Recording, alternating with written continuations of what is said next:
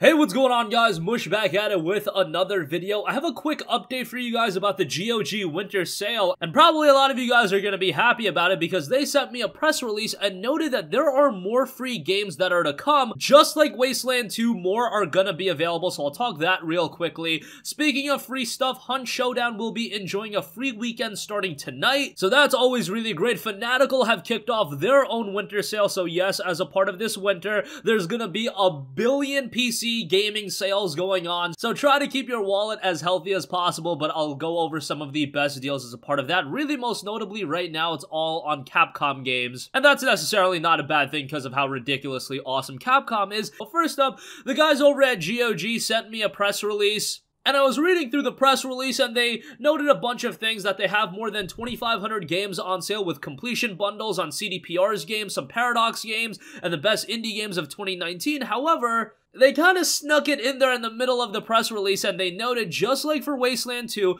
more free games are coming later during the winter sale, so keep an eye open. So there are going to be more free games available, and given the quality level of a freebie like Wasteland 2, that is pretty awesome. Wasteland 2 is going to be free on the front page of GOG until Friday, 3 p.m. Central Time, so that is tomorrow. If they're updating it with another free game tomorrow, or if they're waiting a little bit and then throwing on another free game, I don't know that yet. I will keep you guys posted. We'll find out tomorrow if they update it with a brand new free game, but it looks like GOG is going to be giving away multiple free games, and they noted more free games are coming later during the winter sale, so it's not just going to be one more. Looks like it is going to be 2 or 3 more, so that's pretty exciting. GOG itself is running their winter sale right now. I talked a little bit about it yesterday, but they've got north of 2,500 games on sale. A lot of the deals are the standard stuff we've seen so many times. I thought this would have been a good point to mark down Witcher 3 a little bit lower. We've seen that go on sale for $15 so many times now that I thought GOG with their own winter sale be a good time to see it for, you know, at least $12, but hey, that's me being a real penny pincher given that $15 for Witcher 3 is incredible. But nonetheless, the deals are good, don't get me wrong. It's just that in the PC gaming climate right now, with things like Humble, Game Pass, even like Origin Access, all of these different services that are available, the competition for offering the consumer the lowest price possible has been greater than ever. You're just seeing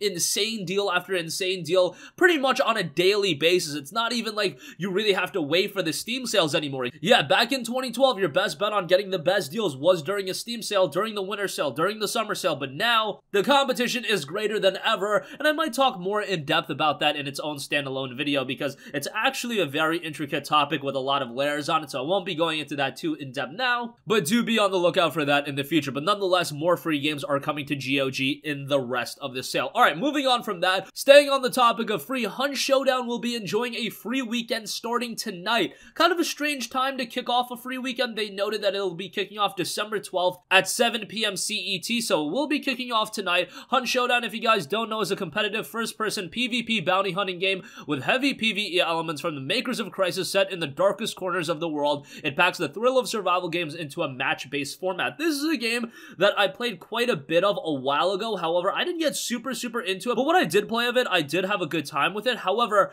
be mindful of the fact that this is the kind of game that you really want to play with a couple of friends, so obviously, it being a free-to-play game for the weekend, get your friends on it, jump in together, and you will have a really good time. And given that it is a game from Crytek, you can also expect some stunning visuals out of the game as well. It's not even that difficult to run. All things considered, it being a 2019 game, Intel i5-6600 at 3.3 GHz is recommended, or an AMD Ryzen 5 1400, 12 GB of RAM, which yes, that is on the heftier side for recommended. GPU isn't anything out of this world, an NVIDIA GeForce GTX 970 4GB. So that's nothing crazy, and it will be around a 16 to 20 GB download, so bear that in mind as well. It's been received pretty well. All-time reviews are a little bit on the lower side. 79% of the 36,024 user reviews are positive, but if you go on the recent reviews, 4,879 recent reviews, so that's still a significant amount of recent reviews. 94% of those are positive, so that is a big disparity between the two. It's just 1% shy of hitting that overwhelmingly positive tier, and honestly, very rarely do you see that, a game being mostly positive based on its all-time reviews, and then its recent reviews painted as overwhelmingly positive. Yes, sometimes you do see a disparity, but with Hunt Showdown, it is bigger than normal. That just goes to show that this is a game that has been updated over the months, and it's been getting better and better. That's why it's always really good that they do separate it from recent reviews and all-time reviews. That works out pretty well. But nonetheless, that free weekend will be kicking off tonight, and I do believe it'll be persisting until early Tuesday, so you can check that game out. Do have a go at it with a couple of friends. Alright, moving on from that, Fanatical is running their winter sale right now. They've got a bunch of deals available. Honestly, a lot of the deals don't tickle my fancy all too much, just on the basis because outside of the Capcom game deals, which I will be talking about in a second, a lot of the other deals are on EA games and legacy EA titles. Yeah, they're good deals. Dragon Age Inquisition for $5 is really good. However, two things. I imagine that a lot of you guys are ultimately waiting for a lot of these games to come back on Steam. So getting a game like Dragon Age Inquisition on Steam would definitely be enticing, but right now you are getting Origin copies of the game. Also, even if you do want to play these games, Origin Access is a thing. I believe they're offering the first month for 99 cents. I believe they're doing a promotion with Game Pass right now, where if you buy Game Pass Ultimate, the $1 subscription for 3 months, you also get like a month or two of Origin Access with it. It's absolutely ridiculous. So if you do want to play a lot of these games, the EA games, mind you could just go that route. Otherwise, there are some decent deals. Again, Dragon Age Inquisition for $5 isn't bad. Dragon Age 2 for $5 is pretty good. Burnout Paradise Remastered for $5 is pretty good. You know, the standard stuff is discounted, but the Capcom deals, these are the games that really stood out to me. Devil May Cry 5, 70% off on that right now for $18. Ridiculous deal.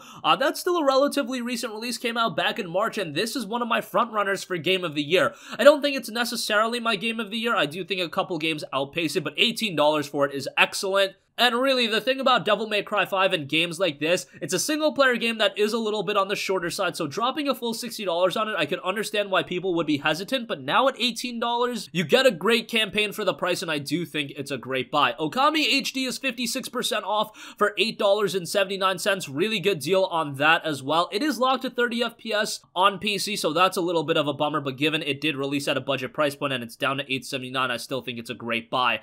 Resident Evil 2, another one of the front runners for Game of the Year, that is available for $18, so that's a great buy as well. Highly recommend that. Phoenix Wright Ace Attorney Trilogy down to $17.39, one of the earlier releases of the year as well. I thought it was a great game. If you're a fan of visual novels like Danganronpa, Phoenix Wright is going to be right up your alley. This one doesn't hold your hand as much. You really have to read between the lines, and it is a little bit more on the challenging side, but definitely rewarding as well, and you get 3 games with it. So $17, while a little bit on the pricier side, I would say it's rather good. Dragon's Dogma Dark Arisen down to $8.09. That is 73% off. Really good deal on that. I thought highly of Dragon's Dogma Dark Arisen, and that was probably the first real game that started Capcom's reinvigorated focus on PC gaming. It was an excellent PC port, sold really well, and now that it's down to $8.09, I would definitely give that a look. That's a great buy. And Monster Hunter World is down to $27, which is a decent deal, all things considered.